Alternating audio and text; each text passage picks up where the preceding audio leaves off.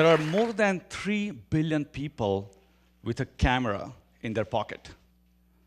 And that's changing the world of imaging and visual computing. I and my team at MIT Media Lab are using imaging for futuristic technologies as well as social innovation by building instruments for health diagnostics, by creating cameras that can visualize the world at 1 trillion frames per second, and with that systems that can see around corners, and also building the next generation of displays that can show 3D without glasses. Now, every one of us is pushing the envelope and inventing in art and technology and design and policy and business, but the process of invention can often seem very confusing. What I have learned is that I need a mental framework. If I hear a great idea X, what is next? So let me share with you a framework that I have used in classes and events and seminars worldwide, and I call it an idea hexagon. And it's all common sense. You can apply a formula to this original idea X and come up with dozens of new ideas. So let's get started. If I told you there's a great idea of sharing photos on the internet, what would be your next idea? Sharing videos. And Flickr was sold for just a few $1 million, but YouTube was sold for $1.6 billion. And all we did was we raised our problem to the next level. So by simply generalizing an idea to the next dimension, you can come up with what's next. So if I told you an airbag in cars can save lives, what would be your next idea? You can put airbags for airplanes or airbags for bicycles. The next strategy is to combine that idea X with something else that you may already know, X plus Y. But the more dissimilar the two ideas, more spectacular the fusion. So a few years ago, I went to get a CT scan, a CAT scan, and I heard some rattling noises, kind of scary place to be in there. And if you go online and search for videos of what it looks like when you remove the panel from a CT scan, you will see videos that look like this. Okay. Good movie. Scene 1, take 5.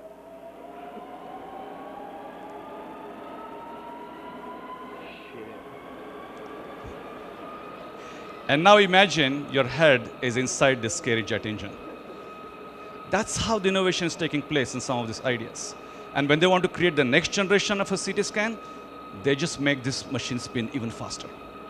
Crazy. So what we are doing in our group is combining the original idea of CT scan with new ideas that are absorbed from the world of astronomy and telescoping. It turns out the technology that's used to look at faint stars can also be used to reduce the dosage in X-rays. And in the future, we might be able to create portable CT machines that have no mechanically moving parts and no synchronization, so that it's as easy as the waistband or a headband. Hopefully you're getting a hang of this, how we're applying simple formulas to the original idea X. Given a hammer, you just have to find all the nails. Don't just solve the original problem that was solving a specific solution, but try to find all the other solutions as well.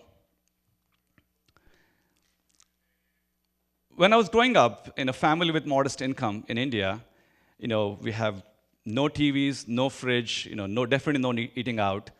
But when I was about 12, my father did give me a roll of film, a camera and single roll of film, which has 24 photos. And developing was expensive, so you know how long it took me to use up that one roll of film? A week, a month, it took me a whole year to use up that roll. Most of the time, I used to just practice composing the shots. Well, from there, I have come a very long way.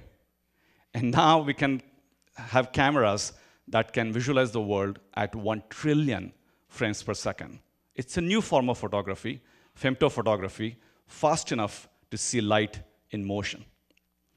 If you send a packet of light into this bottle, can we see light in slow motion? As this light is shot into the bottle, it starts propagating through the milky waters. See some of the energy leaking through and propagating along the table.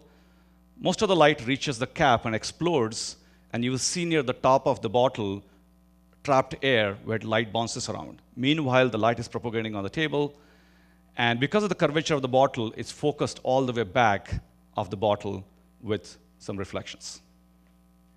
Now, the whole event takes place in 1 trillionth of a second. And to see this movie in about 10-second duration, I had to slow this down by a factor of 10 billion. Now, if you watch an ordinary bullet traveling over the same distance and also slow it down by a factor of 10 billion, do you know how long it will take you to watch that movie? A week, a month, a whole year. And this new form of ultra-fast imaging is the new hammer, and we're going to find all kinds of nails to hit with them. We can use it to create a new form of computational photography, where we can create time-lapse with color coding. Or we can use this to build cameras that can see around corners. The idea is to bounce light off of the visible surfaces, like a door, use scattered light that reflects back onto the door and back to the camera. And by analyzing this multiple bounces of light, it turns out we can create full 3D shapes of what's around a corner. And this is not just science fiction. We have built this in our lab using ultra-fast imaging equipment on a tabletop setup. Now, it's going to take us some time to take this outside the lab, but in the future, we might be able to create cars that can avoid collision of what's around the bend. Or we might be able to look for survivors in hazardous conditions by sending beams of light through open windows and doors, and create endoscopes that can see deep inside the body, well beyond the reach of today's cameras. So the strategy number 3 was to, given hammer, find all the nails. So here is a question. If we have an app store that improves the quality of a phone and provides new solutions, what about an app store for every electronic gadget that's out there? Your microwave, your refrigerator, your car, that's possible too. Strategy number 4 is, given a nail, find all the hammers. Given a new problem to solve, don't just use the original solutions that were used for it, but try to find all other solutions as well. And this idea hexagon is not just for inventing new technology, but you can use it in various fields, maybe even to figure out what you're going to do on your next vacation. Maybe you're going to take it to the next dimension, or combine that with some other ideas that you have, or try to solve the problem in new ways, or do exactly opposite of what you did last year. So strategy number 5 is to take your original idea and add your favorite adjective. And the most common adjectives you would use are faster, better, cheaper, but there's some other ones that you can use. You can make it more adaptive, distributed, efficient, and some newer ones, such as Wikipedia is encyclopedia democratized, or Pandora is radio personalized. And the last strategy is to take your idea X and do exactly opposite of what everybody else is doing. Be a teenager, be a rebel, do exactly the opposite. Till 60s, high jumpers would have to land in a sandpit on their arms and feet to avoid injuries. But Fosbury realized that in the 60s, the sandpit was switched to foam rubber, and he could run up to a high jump and twist his body and land on his back. In the ecosystem of an athlete, one tiny thing had changed, and he exploited that and went on to win the Olympics gold in 1968. Think about that. Often there is a tiny, seemingly irrelevant change that's taking place somewhere, but that transforms the whole ecosystem and allows you to do exactly opposite of everybody else. And for me, that foam rubber moment was the announcement of high-resolution screens on mobile phones. For the Retina display, the pixel pitch is now down to about 25 micrometers, which is half the width of a human hair. And we can use that to build new types of health diagnostic instruments right on mobile phones. And if you think about what's going on out there, a slit lamp exam to scan for your cataract, a device that really hasn't changed in a long time. Here I'm getting my retinal scan, but check out the user interface. The nurse has to shove my head to align my eye with the eyepiece. And to get eyeglasses, I'm lost in a phoropter. And these solutions are great in rich countries, but millions in developing countries are suffering from conditions that otherwise have simple solutions. So we have a new technology called Netra, which is a snap-on eyepiece that goes on top of a cell phone. You look through this, there'll be some patterns. Use the keyboard of the cell phone to align the patterns. When they're aligned, you hit calculate, and it gives you data for prescription of your eyeglasses. Nearsightedness, farsightedness, and astigmatism, the eyepiece costs next to nothing, and the results are comparable to the highest-end instruments that are out there. And as a bonus, you can also scan for your cataract, the cloudiness on your lens. What's going on here? There are two pieces to the puzzle to provide eyeglasses, but over time, the cost of dispensing glasses has come down to about $3, and even if you sell them on the street for $3, everybody in the pipeline makes money.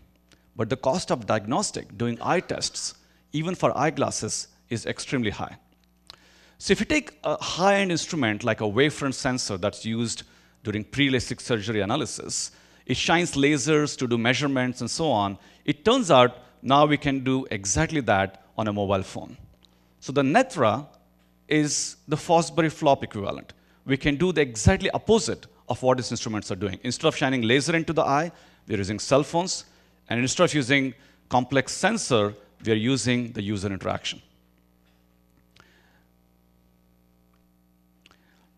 And it's not just about blurry vision.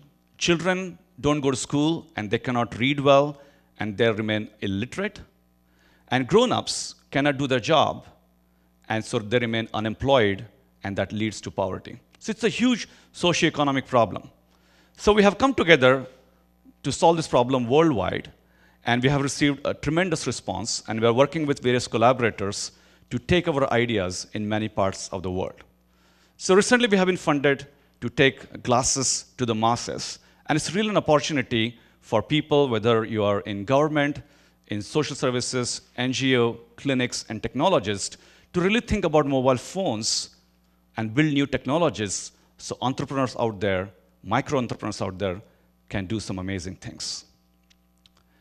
And when we saw this woman outside Hyderabad in India, we were impressed as to how she has invented a new business out of a weighing scale, including a beautiful entrance as a mat for her customers.